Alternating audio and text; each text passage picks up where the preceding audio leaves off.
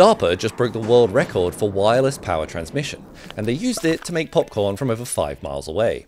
At the White Sands Missile Range, DARPA's Persistent Optical Wireless Energy Relay, or POWER program, used a high-powered, GPS-guided near-infrared laser, precisely calibrated to cut through the atmosphere with minimal distortion and hit a target 5.4 miles away with less than 10 centimeters of drift.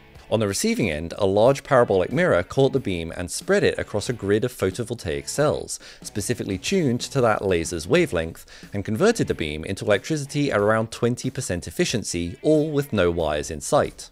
Finally, in their very own homage to a real genius moment, they used some of this power to cook popcorn. But despite that corny outcome, this breakthrough is pretty significant. It shattered previous records by transmitting over 800 watts of optical energy, and put us on a path to revolutionizing power logistics. In military operations, this could reduce the need for vulnerable fuel convoys, and operate in remote or hostile environments. In the near future, this technology could power UAVs indefinitely, or it could help disaster relief teams with rapid energy deployment. In space, it opens the door to beaming power from solar farms in orbit down to Earth, or even sending power to surface missions on the Moon or Mars. And because this system is designed to eventually relay power between stations, multi-hop energy networks are now a real possibility, kind of like a wireless energy internet. It took 120 years, but we are finally realizing Tesla's vision of wireless power transmission, and we are using it just as he intended, to make popcorn. If you like science and want all your snacks produced by laser power, follow for more.